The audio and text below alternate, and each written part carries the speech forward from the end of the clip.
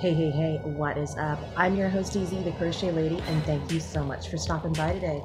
Hey, if you're new, welcome, and thanks for coming on over.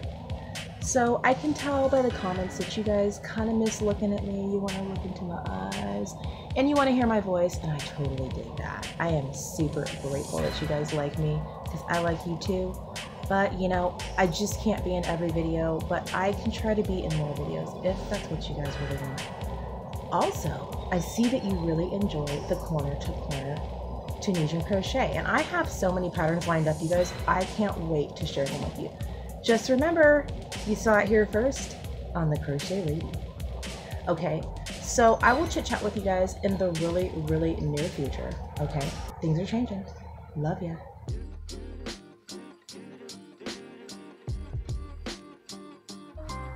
Okay, let's start off with a chain of 2.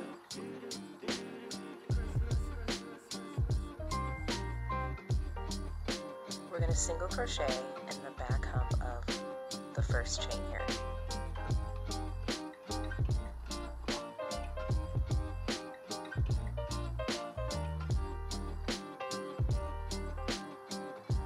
Next, we're going to make our increase.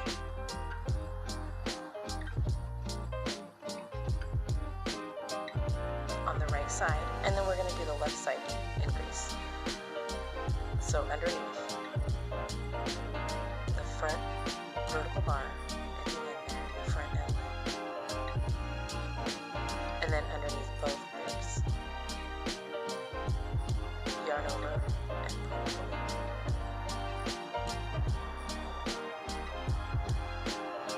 Okay, you got 4 loops on your hook, and we're just going to do a normal close, so chain 1, and then we're going to yarn over and pull through 2 to the end of each row.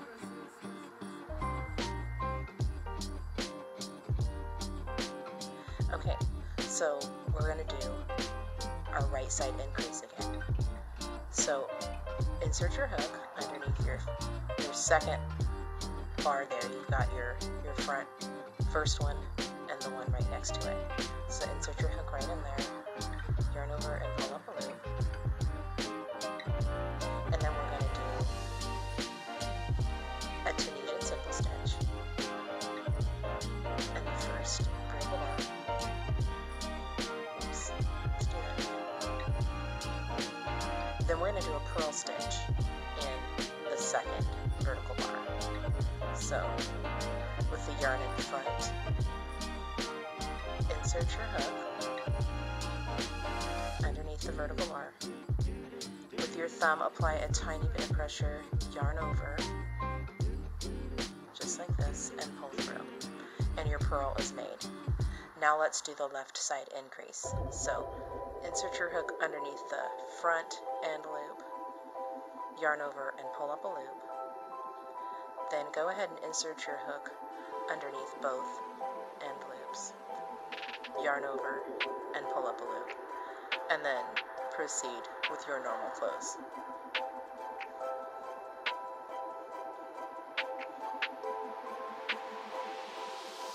Okay, so we're going to do the increase on the right side, and we're going to just do 1 row repeat, so Tunisian simple stitch, and then purl stitch,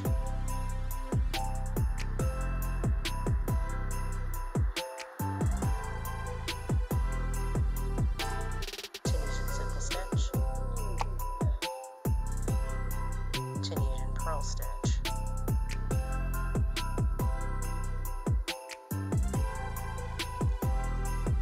left side increase, insert your hook underneath the front end loop, yarn over and pull up a loop, then insert your hook underneath both end loops, yarn over and pull up. Okay, proceed with your normal close. I'll see you right over here and we'll start this row, and I'm going to turn you guys loose. Alright, so we are back to starting another row. So we're going to make our right side increase, simple stitch, purl stitch, simple stitch, purl stitch, okay? And just keep on repeating this until your item reaches the size that you want. Okay, I'm going to check in with you guys in just a few rows so we can see what our progress looks like.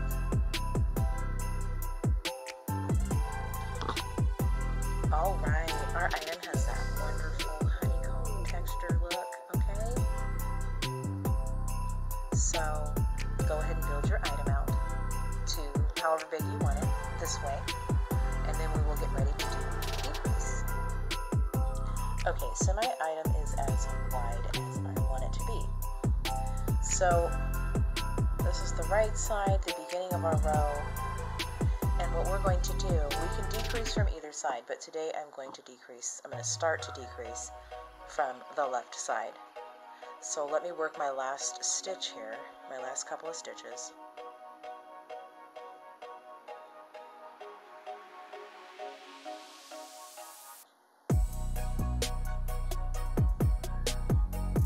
Okay, so this is where you want to stop when you decide that your item is wide enough.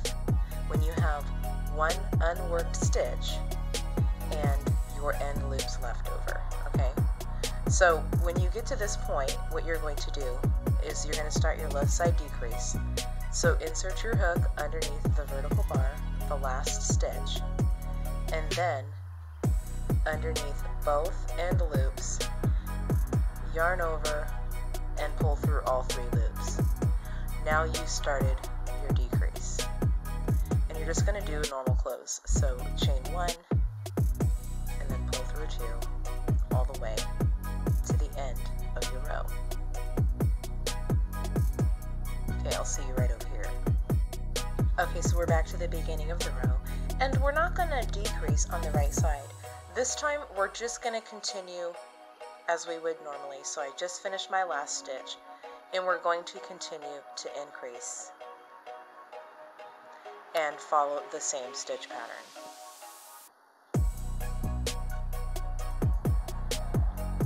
Alright, and then when you guys get back over here, I'll lead you through the decrease, okay? Okay, so we're down to the last few stitches once again, and let's just go through the decrease. So I'm going to make my last simple stitch here. I've got my one unworked stitch right here, and then my set of end loops right here. So insert your hook underneath the last vertical bar, your last stitch, underneath both end loops, yarn over, and pull through all 3. Okay, proceed with your normal close of chain 1 and pull through 2 all the way down, increasing on the right side, decreasing on the left side.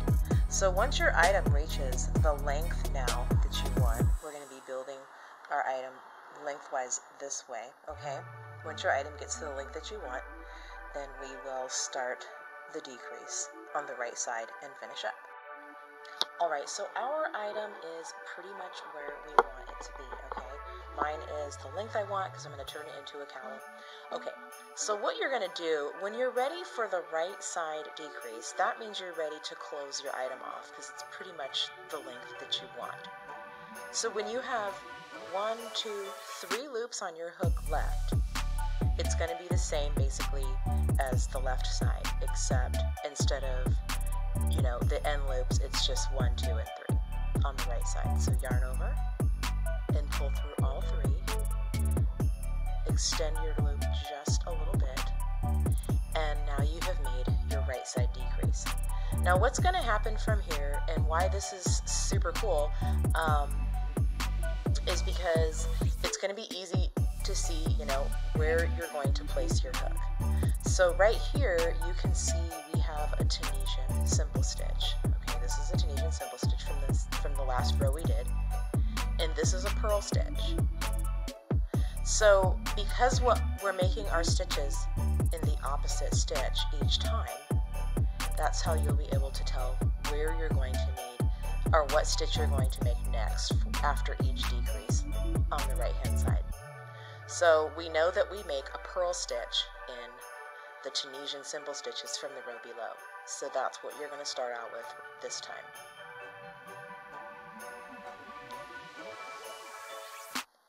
And your item should have the same pattern.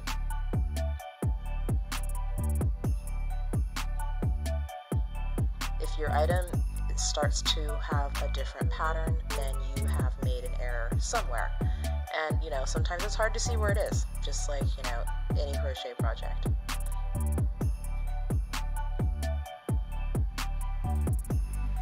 Okay, so proceed with your steps, okay? And I'm not going to meet you guys over here, but what I will do is I will come back over here just so you guys are clear on how to start the right side decrease and what stitch goes next, okay? Okay, so we've gone ahead and made our second right hand decrease, or right side decrease. So the next stitch is a flat stitch, or a Tunisian simple stitch. So we're going to make a purl stitch in that stitch. And our next stitch from the row below is a purl stitch. So we're going to make a Tunisian simple stitch.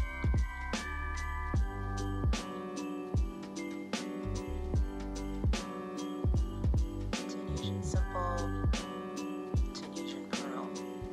So whatever stitch is below, you're going to make the opposite on the row that you're working, just like before, okay? So I hope that this is enough to lead you guys to the end. So when you have just about 5 loops left on your hook, I'll catch up with you and we'll finish up. Okay, let's just do the last little bit together here. I'm going to finish up my last stitches.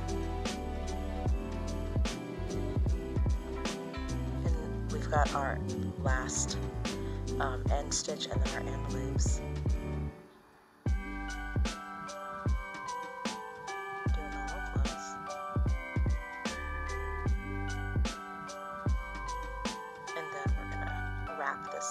So, your end loops, okay, just like that, and then we're going to yarn over and pull through 2.